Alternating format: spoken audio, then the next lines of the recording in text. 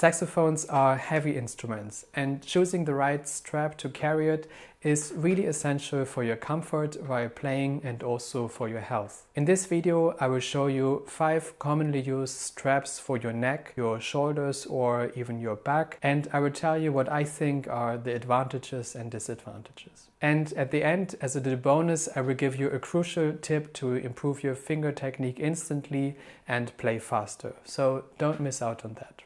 The first neck strap I want to show you is the Balam neck strap, or actually back strap as the producer calls it. The cheapest version you can buy for around $50. I've used this one for quite some time now, and I think it's a really practical strap in many ways. It really takes the weight away from your neck, all on your shoulders, but I never had the feeling that it got heavy on my shoulders or anything. The size of the neck strap is quite okay, so I can pretty easily fit it in my case. Just one of the downsides is that it entangles very easily, and the biggest problem that led me to wanting to change it now is that it just moves quite a bit when I'm playing. So it always moves down after a while when the saxophone is pulling, and when I'm on stage, for example, and I'm always pushing back the neck strap again, it doesn't look very nice, and it also is a bit uncomfortable. So this is really a downside on this strap. Another really important point for me is that the balance of the saxophone is not ideal. So I often have the feeling that I have to push a little bit against the saxophone with the left hand, and that it really pulls down a little bit, so I really have to carry the instrument quite a bit.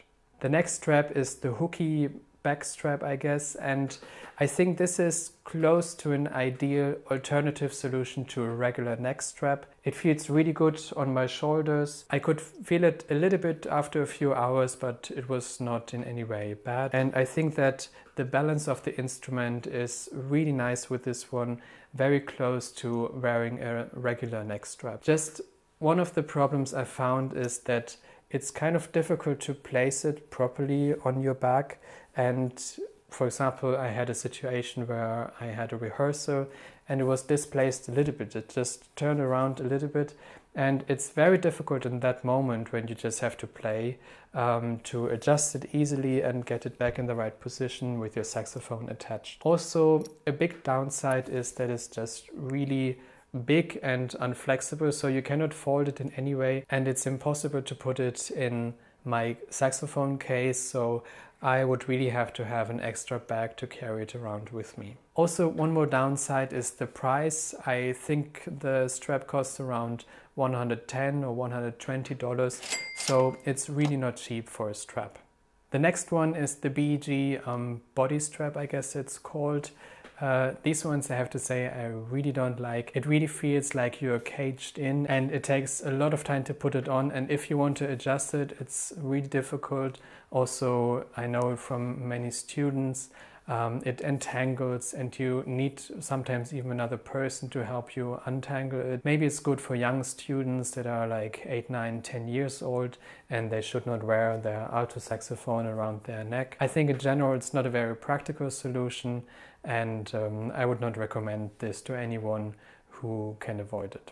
The next one is the Jazzlab saXholder strap, and I really like this one. This is definitely one of my favorites. The design is super practical. You can just easily take it off and take it on, and also you can fold it, so it's really small and pretty well transportable. And I also really like that it's so light and also feels really good to have it on you. It also is quite affordable. I think it costs a little bit more than $40, and you also have the nice thing that it's really fixed in one position. It doesn't move in any way, also when you move around or lean forward. The only disadvantage, and the reason why I don't play it, is that it holds the saxophone in a really strange place, since you have a little bit of a distance here to your body because of this.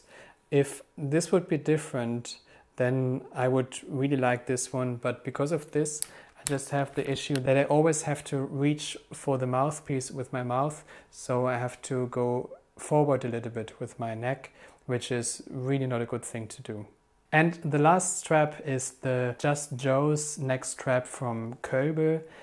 This one is really a regular neck strap that is a little bit special since it has 2 gel pads that are on the left and right side. And I'm having problems using regular neck straps. Usually my neck gets stiff after playing for a few hours. With this one, I have the feeling that it's also not perfect, but it's already much better than just using a very simple neck strap.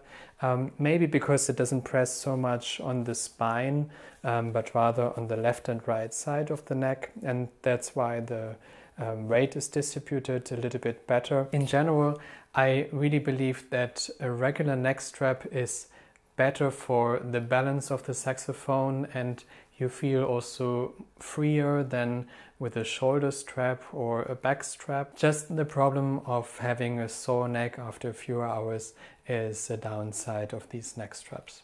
One more thing that I should mention is that this neck strap is really not cheap. I think it costs around $80 to $90. So for a pretty regular neck strap, this is quite a bit. I found that it works better than other neck straps, as I mentioned before. So for me, it's worth the money, but of course you have to try out for yourself. I hope that this video helped you a little bit to figure out which strap could be useful to you. If you have any questions, let me know in the comments. Also, if you made any other observations, I would be also curious to hear about it in the comments. Okay, so as promised, I will now give you this one tip that can help you free your technique and play faster. And it's something that I find is not addressed enough, although it's a really important topic and it can have a big effect on your playing, and that is that the left hand has many more difficult movements to do than the right hand, especially because of the palm keys. So what you should be really aware of is that the left hand does not stabilize the saxophone, meaning that the right hand is doing the stabilizing and the left hand can freely move without having to carry any weight from the saxophone. So next time you practice, just pay attention how it feels for the left hand and try out if you can hold the saxophone only with the right hand. This will really help you to set free your left hand, and it will improve your finger technique, and you will notice that you will be more fluent when playing the saxophone. Okay guys, that's it for this video. Thanks a lot for watching. I would be really happy if you would press the like button for this video and also click subscribe so you don't miss out on future content like this. See you next time.